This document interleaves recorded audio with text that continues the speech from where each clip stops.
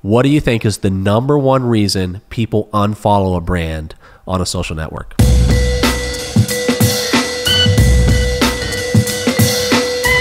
Welcome to the We Are Slam Show, where we share marketing agency insights, best practices, and ideas to help your business grow. My name is Tyler Kelly. I'm the co-founder and chief strategist at Slam Agency. We are a small but mighty full-service marketing agency that really works as an outsourced marketing department for marketing directors like you, marketing directors that have an idea and a vision for where you want to go, but you don't have the team, the time, or the bandwidth to make it happen. That's where we come in. Now today, we're going to give you some insight into how we do social media. In fact, these are my best practices for social media networking. Now, typically, this is the type of information that an agency would want to keep to itself, but we're not that way. As a matter of fact, we know that the more we give, the more we receive. And so we just want to give you as much knowledge, as much value, as many insights as we possibly can. And this show today is going to do just that. Okay, so let me ask you a question. What do you think is the number one reason people unfollow a brand on a social network? Any ideas? Well, let me tell you, it's because their posts are too promotional, okay? I'm going to share with you our rule here at Slam.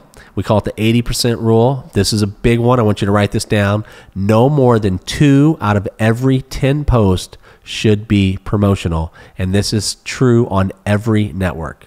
No more than 2 out of every 10 posts should be promotional. This is the 80% rule. As a matter of fact, here at Slam, we try to make that the 90% rule. And with many of our clients, we try to make that the 90% rule. And so now I know you're thinking as a marketing director, well, you know, my job is to promote the business that I work for. My job is to promote my brand. So you're telling me that I shouldn't really be doing that in social media. What should I do?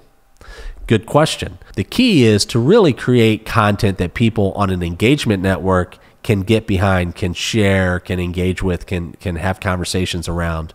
This is the type of content that you like to share. As a matter of fact, we do social media for an HVAC company. Can you believe it? An HVAC company. Now, typically this would be, you would think, pretty dry content, right? It's like, hey, let's fix the boiler, let's fix the furnace, those are all promotional types of things. So when we got around as a group and we began to brainstorm what types of content would work well, we had to come up with content that wasn't necessarily focused on what they did.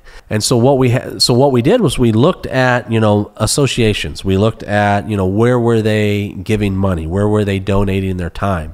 And one of the things that we realized was that they were really dedicated and devoted to the Humane Society, to making sure that pups had a home. And so what we wanted to do was, number one, was highlight that association, highlight that relationship. And we did it by creating a Pet of the Month contest, where essentially people would submit photos of their pets, and we would select a winner each month, where professional artists would then create a portrait of their pet. We would give them the portrait, the client would give them the portrait, and then that portrait would be hung in a pet hall of fame at our client's office. And this has been going for almost 2 years now, and it has been one of the most viral campaigns we've ever put out because people are engaged. And what this does is it puts our client on their radar, so that when it's time to pick an HVAC company, they know who they are, what they do, and they have a connection to their brand, so they're going to call this company. That's one way that you can promote without promoting in social media. So what are my 5 best practices? Well, number one is what I call P2P. P2P. Now, we hear all the time about B2B and B2C, which, if you're wondering, business to business, business to consumer. These are these acronyms that we hear all the time.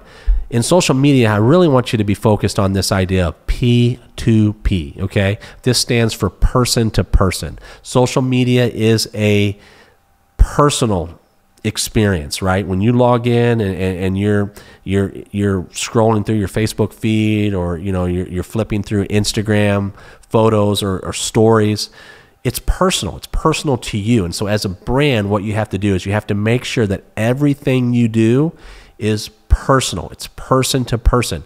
Don't think of it like you're on this, don't think of it as like you're on this big hill and you're talking down. It's never about me as a brand talking to this mass of people, right? It's about me as a brand, as a person connecting with another human being, person to person, okay? If you keep that in mind, then when you sit down to write your social media post, when you sit down to communicate, then you're no longer communicating to the masses, but you're communicating to individuals, to human beings. And you'll notice that your copy will dramatically improve if every time you sit down to write something, you think P2P. The second best practice is the 80-20 rule. I mention it again because it's key. No more than 2 out of every 10 posts should be promotional, okay? The number one reason that people unfollow brands on social media is because they post too many promotional posts. My number 3 best practice is perception is reality. Now, I really want you to think about this because this is really key, okay? Perception is reality. What does this mean? Well, what it means is that however I perceive you to be as a brand, that is my reality. Now remember, social media is P2P, it's person to person. So it's not about what you think of your brand, it's what I think of your brand, okay? And for me, my perception is my reality. Now you might be thinking, how can I influence someone's perception of our brand? And that's a really good question. As a matter of fact, we talked about that a few weeks ago in our show about confirmation biases. As a marketing director, you can utilize confirmation biases to your advantage by, number 1, being aware of them, and then number 2, by utilizing them ethically, okay? Social media is a great place to apply some of the principles in that episode, which we'll link to in the show notes, okay? Here's 3 things I want you to think about when you think about perception as reality. Number 1 is familiarity bias, okay? This is key. If you are building a personal brand, if you're building a brand where there is somebody front and center, then you want to make sure as a marketing director, you put that person front and center over and over and over again, because people buy from those that they like and trust. And in order to accelerate this liking and this trusting, you can build familiarity. This is called the familiarity bias, which simply says that the more people see you, the more they like and trust you, okay? If you're a brand that doesn't have a person that you can put forward as the face, or, you know, a group of people that you can put forward as the faces, then that's where you really need to take a step back and think about, how can we as a brand that essentially is recognized by a logo, how can we become more personal? How can we be more P2P? So before you even get to this point, you have to think about P2P and how can you do that as a logo, as a corporation. If you're just posting from this entity that is unapproachable, then a lot of times you're not going to be as engaging in social media, all right? This is why in fast food, you see the trends with comedy. It's where Wendy's and Jack in the Box, they're really able to build this P2P, to build this perception as reality through familiarity, by being out there, by injecting their brands and making them more personal, okay? This is where comedy really comes into play. The number 4 best practice that I want you to be aware of is to follow channel norms. This is so huge because a lot of times this just doesn't happen, okay? We think that we can just create a video for YouTube and then just like distribute it in Facebook and Instagram and all these places. But the thing is, number 1, each channel has its own norms in regards to formats, in regards to times and lengths of videos, in regards to the way that people communicate. This is a big one, right? So like on Instagram stories, I'm going to communicate differently than I would on a Facebook post. I can't put hashtags in a Facebook post and expect those hashtags to go too far. The hashtags that I use on LinkedIn are going to be completely different than the hashtags that I use on Instagram. And so if you're taking social media if you're taking the approach of, I'm just going to create one piece of content and then put it everywhere, you're taking the wrong approach. You need to follow channel norms. And what that means is, like, you have to be in each channel authentically. And a matter of fact, that's number 5. Number 5 is be authentic. No one likes it when you're fake, and in social media, we can tell. Okay, we can tell when you're not being your true self, when you're not being your true brand. Okay, it's obvious. People, they have a they have a BS meter, and we can see it. A lot of times brands get into trouble because they're trying to be something that they're not. Remember P2P, remember perception is reality, and kind of just be yourself, be authentic. Authenticity is all about being true to your brand values, being true to your brand voice. If you can do that, then you can be authentic.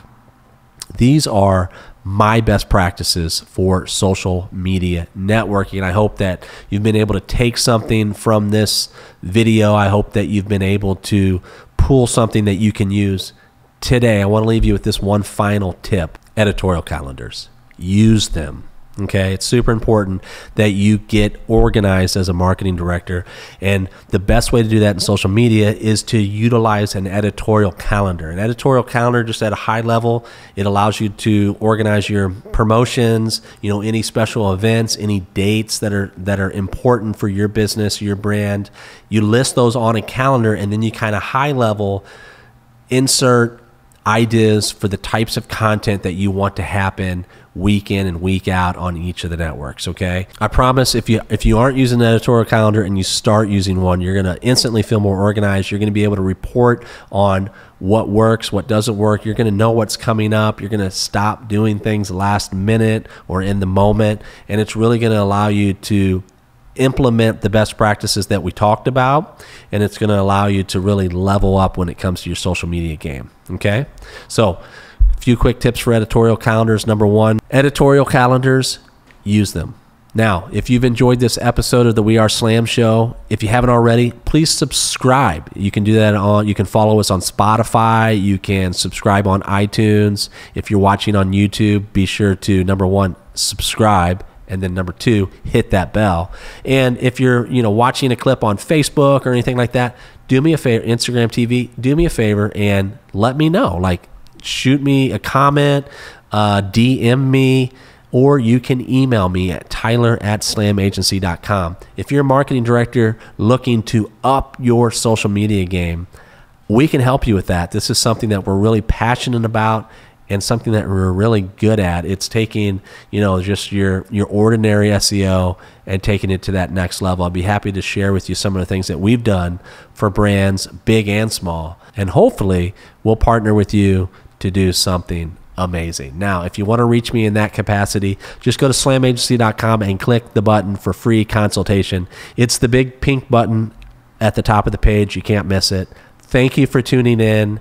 I will see you next week. Thanks for watching.